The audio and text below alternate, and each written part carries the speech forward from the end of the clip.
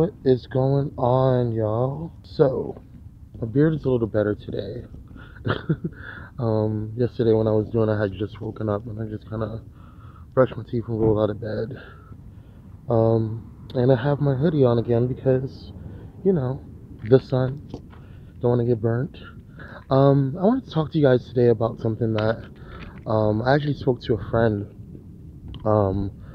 from back in the day and forgive my voice. My voice is, it's weird today. This morning I had this like weird raspy thing going on. But anyway, I spoke to a friend from New York, and hadn't spoken to him in a long time.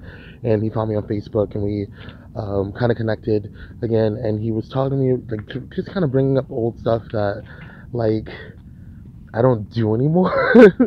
Like, it was nice to reminisce about it, but like it brought me to thinking about how people sometimes keep you held to the past, keep you connected to who you used to be and not who you are. It got me thinking. We constantly evolve as humans. We constantly grow every day, learning something new, developing new skills.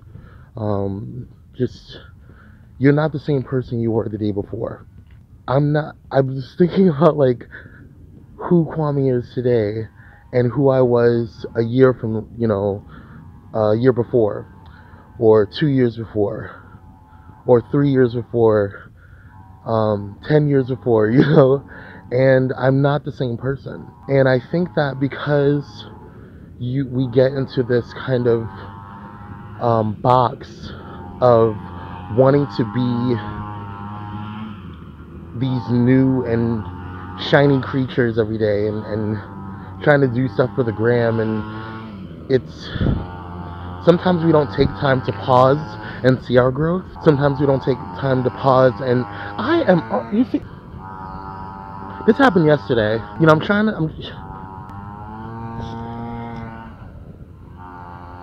Okay. I say all this to say because I feel like, there are times when people will try to keep you in a box, and people who knew you before, and are not, like, they come in and out of your life or whatever. And it's nothing against my friend. It just made me think.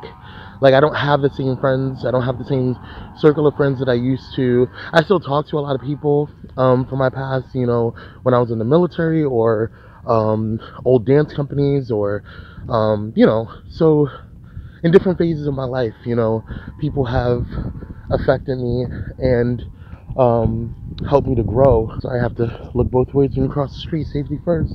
But I say all that to say because I think it's important to kind of recognize those milestones, recognize those growth moments, and also recognize those phases of life that you've had, and see that growth, see that change. And it's interesting because as he was talking about, or mentioning certain things, it kind of brought up memories of those times and how I was feeling, the sense that I was smelling, the environment. It just kind of took me back.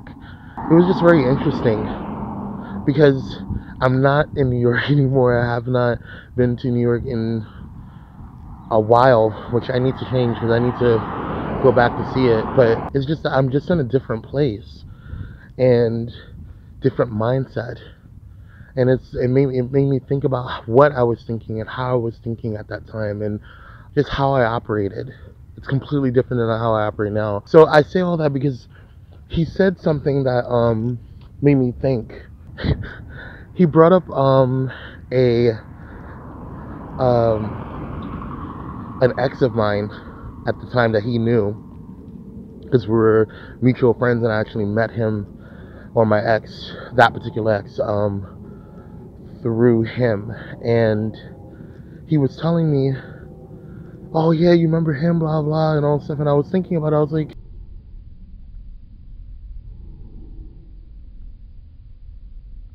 Oh yeah, because that particular ex wasn't a significant person in my life, so it wasn't I wasn't with him long. It's, so, and I wasn't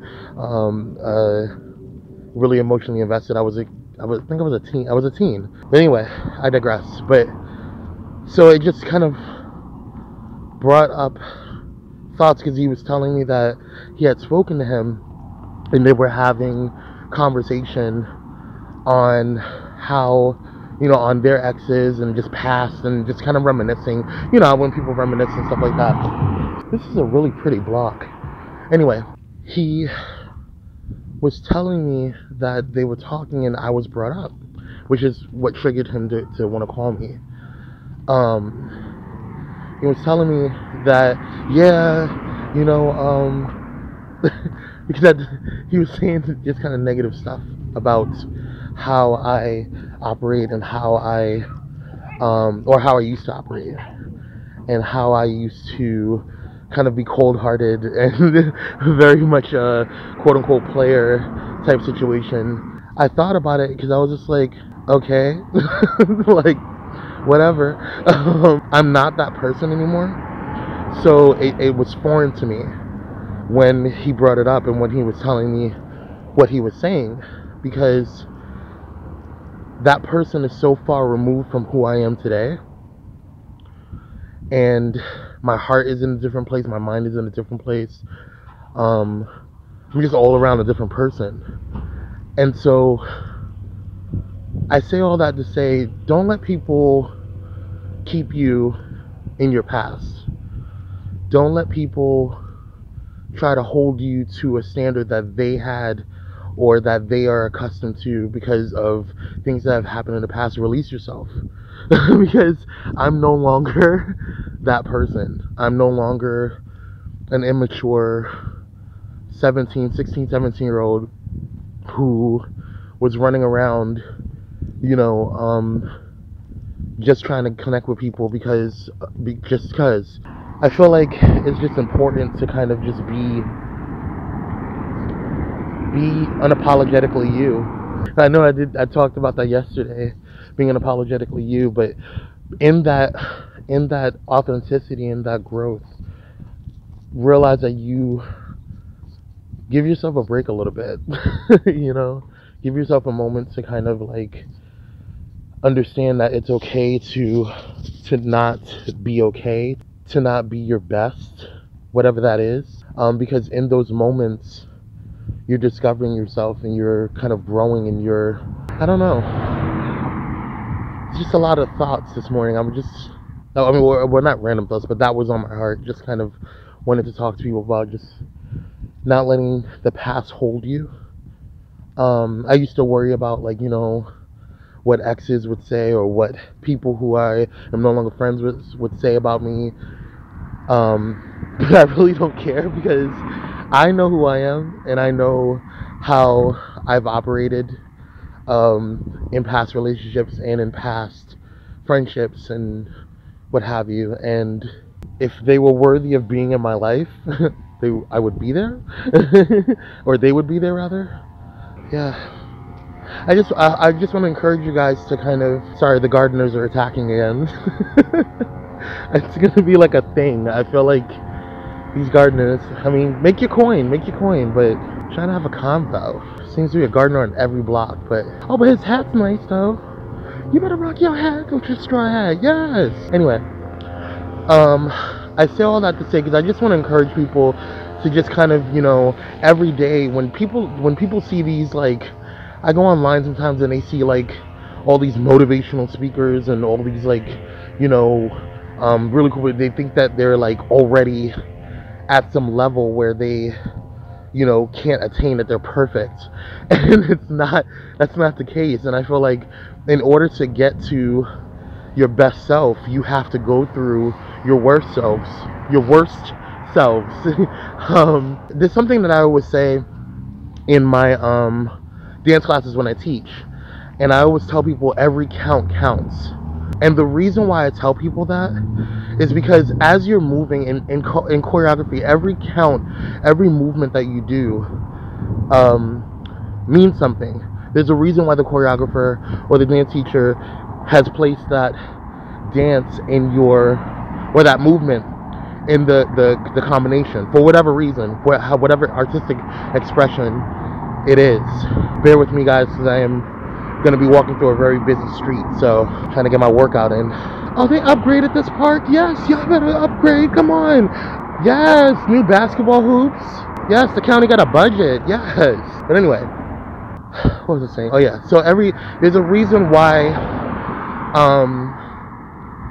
the dance teachers or anybody, you know, who's teaching choreography has those type of moments where they're expressing, they're telling people, you know, each of those steps mean something, and it flows from each step, from each movement to the next. I always tell my dancers and my students that every count counts, and it means something to me because no matter what you're going through in life, let me go down this block because it's a little less noisy. Across the street here. Okay. No matter what you're going through in life, no matter what you are experiencing, each of those moments counts to your growth, to your elevation, to your next level. And it's important to kind of go through all those, because I feel like, you know, people want to get to a point where they're like, oh, I'm so perfect and everything's grand, and they want to put all this stuff on Instagram and Facebook and all these social medias and make it seem like their life is this, you know, infinite amount of greatness, and it very well maybe. But everybody goes through stuff. You know what I mean? Everybody gets to a point where in order for them to get to that high level of awesomeness, you know, you have to go through some stuff. Diamonds they don't just come out of nowhere, you know? They're compressed coal. You know, they go through a lot of pressure in order to become those shiny, beautiful things that you see. And then even after you know, it's compressed and it turns into a diamond, and all that pressure is there, you still have to cut it and make it all pretty for it to be presented. So there's still stuff, there's still work. You know, there's a lot of buffing, there's a lot of chiseling that happens. So I just encourage you guys to be okay with going through stuff. You know, every count, every movement, every step counts. You know, and I think that it's important to be brave enough to walk through that and be authentic in that. Not everyone's rich, you know, not everyone, you know, is on the gram doing all these things that are being portrayed as if they are, you know. I just know a lot of influencers, and I know a lot of people who I'm connected with and know in the real life, you know, that you would think by seeing their Facebooks or seeing their in social media or whatever, that they're on this like super high level of awesomeness and that they're living this whole fabulous rich life, and that's not the case. I just want people to know that they're human beings just like you. Beyonce, Rihanna, all that. Yes, they may be on a different financial status right now, but they weren't always like that, you know? And so even though I love Beyonce down, even though I love Rihanna down, they're still human.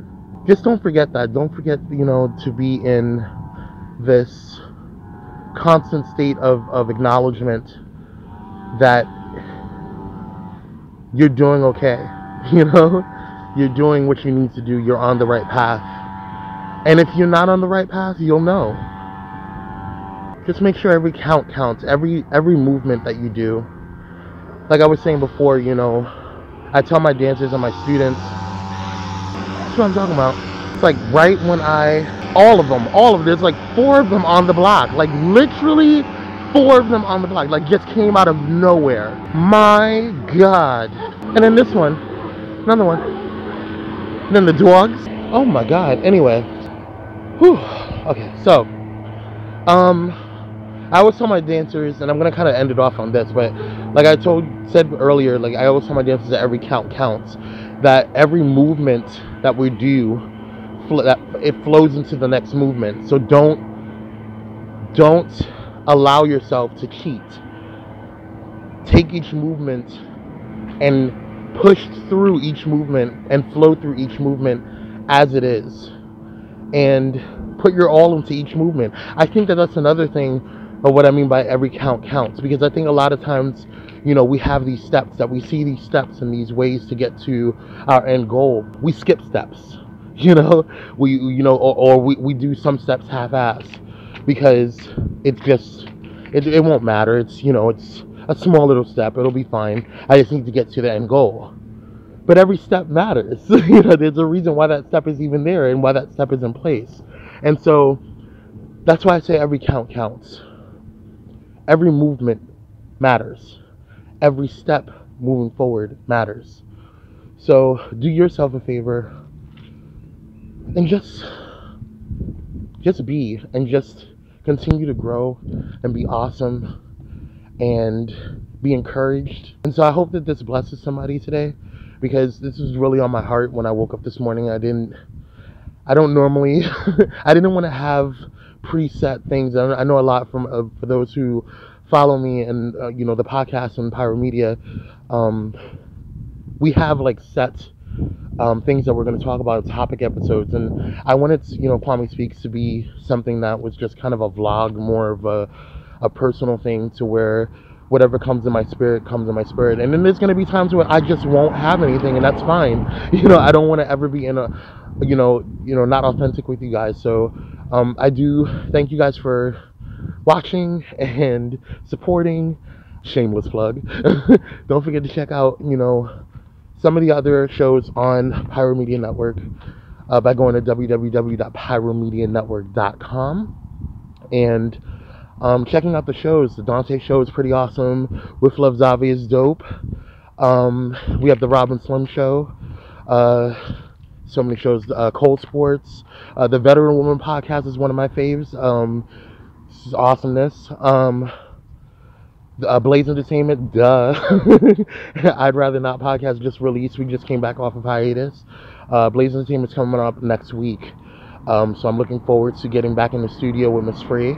Doing some good things, shifting, feeling some good energy. Need that hiatus break. So, yeah. Well, I'm gonna go. I'm gonna let you guys go.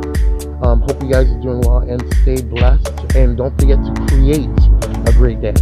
Have a good one, guys.